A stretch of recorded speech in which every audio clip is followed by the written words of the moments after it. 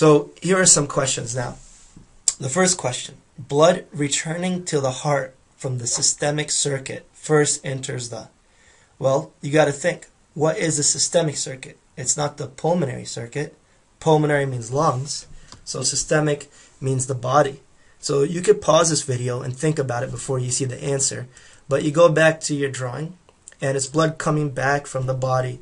So coming back from the body, we're going to go here, superior, inferior, vena cava, and then to the right atrium. Let's see if there's one of those things available.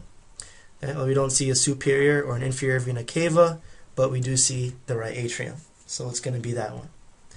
Okay, the second question. The right ventricle pumps blood to... You look at your choices here. You see some structures just to keep in mind. Again, you can pause this and think about it and go back to your diagram and look before you see the answer. But we go back to the diagram of the right ventricle, and it's pumping out. It's going out the right SL valve and over to the lung. So let's see if one of those choices is back in that question. As well, I just want to note here that there are valves between the chambers. So when you're going from atria to ventricle, you cross a valve. And then when you're leaving the ventricles, there's a valve. But there isn't a valve when you enter the heart. So in between rooms or chambers, you have valves. And then when you leave the chambers or the rooms, you have valves. So let's go back here to number 2. And you will see here, excuse me, you would see here the lungs, the right and the left lungs. Let's do 2 more questions. Blood flowing into the heart from the venae cavae flows next through the what valve? So blood flowing into the heart. So we're going to go in the heart. We're going to be coming back on either vena cava. So what's it next going to go through? So we look at the choices, we see a bunch of valves. So we're going to see what's the first valve that we're going to hit. Again, go back to your diagram. Okay, here's the vena cava. It's coming back here. Okay, we didn't hit a valve when we came in. Remember, when you go in, you don't hit a valve. But the next valve we're going to hit here is the right AV. So let's go to our choices. Again, pause this so you can think about it. We don't see the right AV, so you got to remember, what's the right AV? Is it bicuspid? Is it tricuspid? Is it mitral? Well, those are the same thing, so you cross those out. It's not a semilunar, it's an AV, so you could get tricuspid, or you can remember right side, right triangle, so it's going to be a tricuspid. One more question. The something valve prevents backward flow into the left atrium. The something valve prevents backward flow into the left atrium. So let's go back to our diagram. Alright, well, we need a valve, and it has to be between the atrium and then the ventricles. So it's got to be this valve. It's preventing the backflow, because remember, these valves are one way, so it's got to go down this way. If it goes back, it's regurgitation and you get heart murmurs. So this is the valve we're looking for, the left AV. But we know there could be other choices, so let's go and look at what we have here. We have bicuspid, we have tricuspid, semilunar. Well, we said the right is the tri, so the left is going to be the bi or the mitral. Mitral's not up there, so it's going to be the bicuspid valve.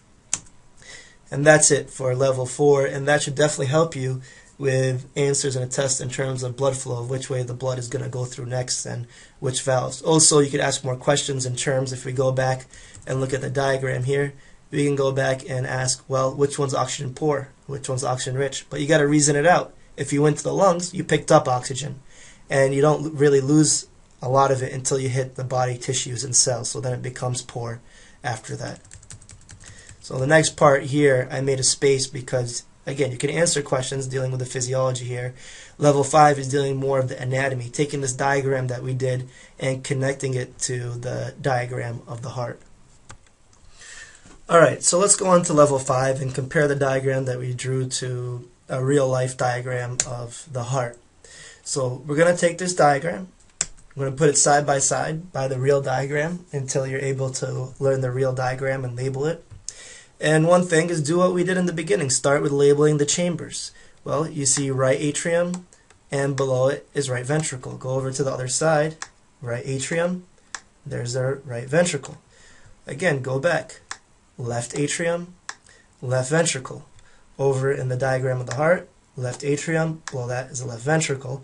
And you can see the arrows going down on both sides from atrium to ventricle, just like we have over here in our diagram, and it's going to cross the AV valves. The AV valves on each side are these parachute-looking structures right here in white, and then the other one over there.